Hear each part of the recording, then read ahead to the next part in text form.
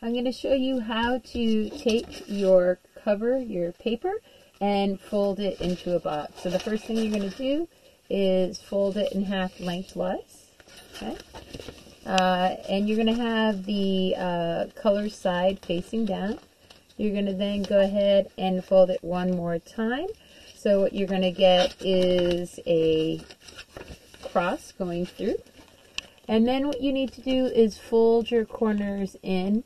And your square may not be perfect, so the one thing you want to make sure is that you just don't overlap, that you fold up to the crease but not over, so that these edges don't overlap, because if they do overlap, then you'll have a little bit of a problem when you're constructing your box. And even though it's not perfect, it will all work out in the end. All right, so once you have done that, you are then going to fold into the center and give it a nice crease, okay? And then fold again into the center, and again give it a nice crease. I'm going to push down on all of these just to make sure that they are nice and crisp as folds, okay? Okay, so once you have it folded this side, I would say you really want to burnish down your corners. You can use, like I'm using scissors, but you could use your hand. But you want to just try and make those edges as crisp as possible, because this paper is thick. The stronger your folds, the easier it is going to be to assemble your box. So now, once I'm done, I'm going to open it back up so it is flat again with the four corners coming in. And I am now going to fold these corners up so that these now are folded in, okay? And again, I'm going to really just make sure that I've established a really strong crease. Okay, once you're done, you're going to be able to then open it up, and you are going to pull two of the edges open so they start to look like this, but two are going to remain inside. And you're going to just gently pull this up. So you're going to focus on this little square right here. You're going to gently pull that up, and it'll sort of fold in on itself. And then you just push this down inside, and you can see it's going to meet the negative space that was left behind when it was open. All right, so you're going to do the same thing. Again, focus on this little square that's outside here. Push it up. So it's like that little edge there. Push it up. Hold it in place. And then you're going to take that tab and then just push it in. Right, like that. So now you can see I have the top of my box.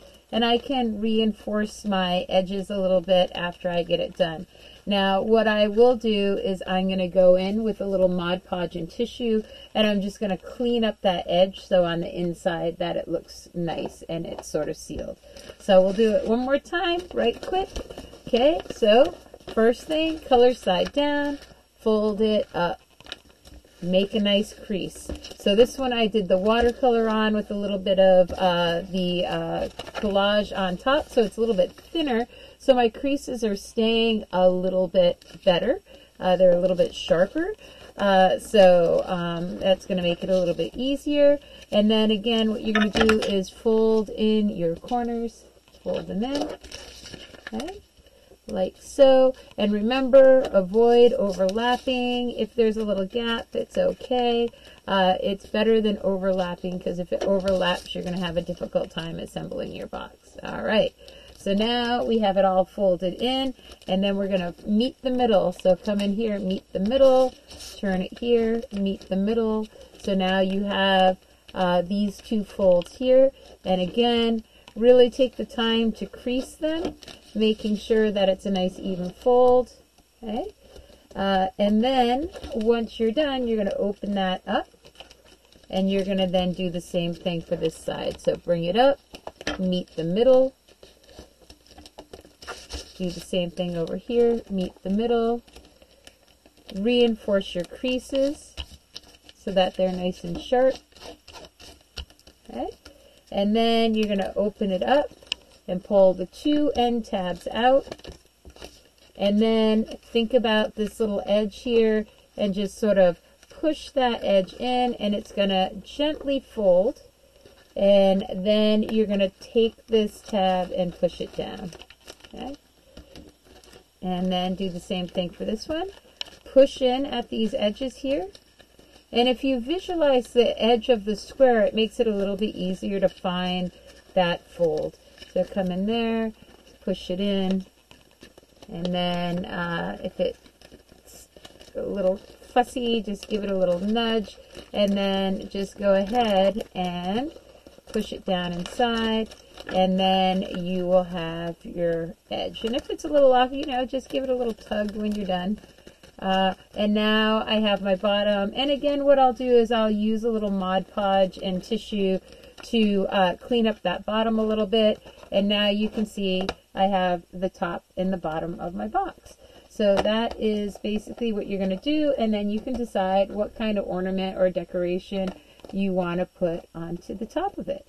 So that is that.